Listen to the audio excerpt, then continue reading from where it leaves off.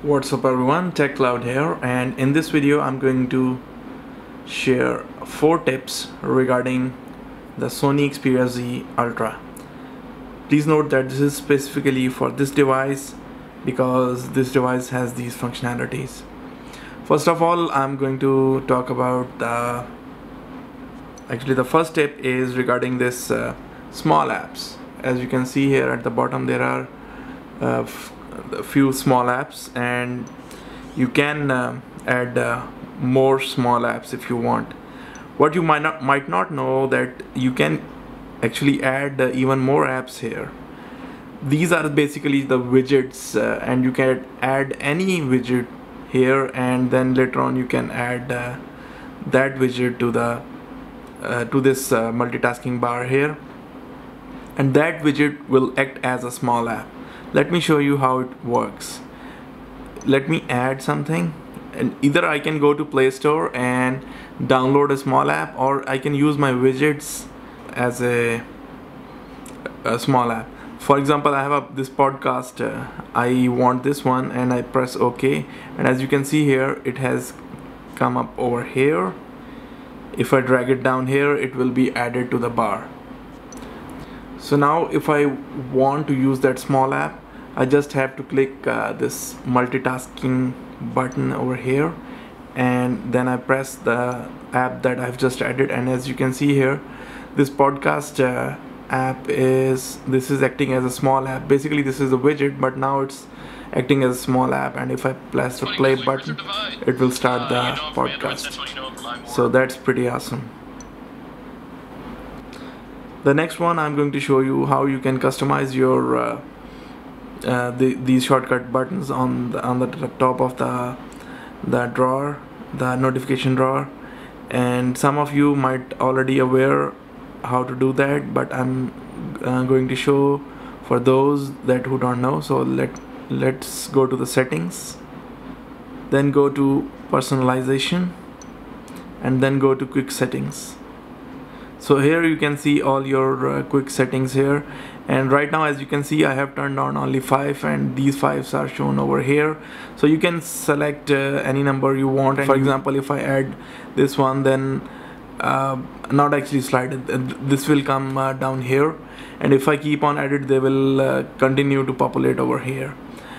And also I can change the order of those settings by pressing this small square type dots, and if I press it here and drag it like this, as you can see, the Wi-Fi hotspot has gone up, and the shortcut to settings has come down, and again as you can see here. So that's how you can rearrange them, and you can turn on any number of settings you want.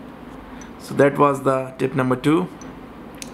Now let's go to the tip number 3. Yeah, the third one is regarding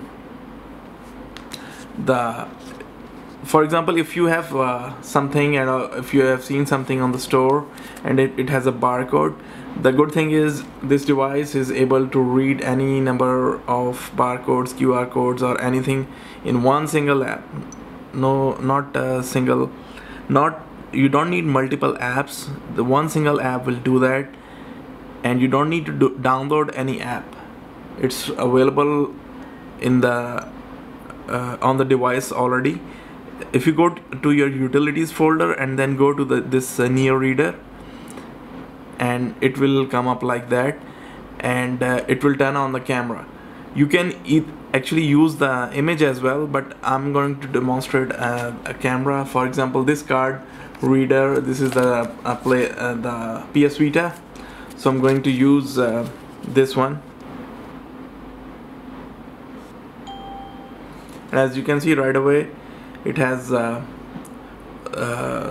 this code, and if you tally these numbers, they are exactly the same, and you can say open in browser, and it will show you Amazon option as well, and Neo Media as well. Let's say if I go to Amazon, then it will open the link of the same product, which was this one, the PS Vita 4GB memory card. So that was the tip number 3. The number 4 is very easy. If you guys want to take some screenshot The shortcut, I want to tell you the shortcut is the power button and the volume down. This is pretty standard on most of the Android devices, but some have different buttons, like Galaxy series. It has the power and the home button.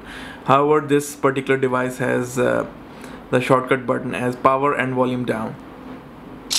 So as you can see, it has just taken a screenshot. So guys, I hope that you have liked these tips. If you like them, just press the like button at the bottom, and for more tips, the gaming reviews, the unboxings, please subscribe this channel. Thanks for watching. See you later. Bye.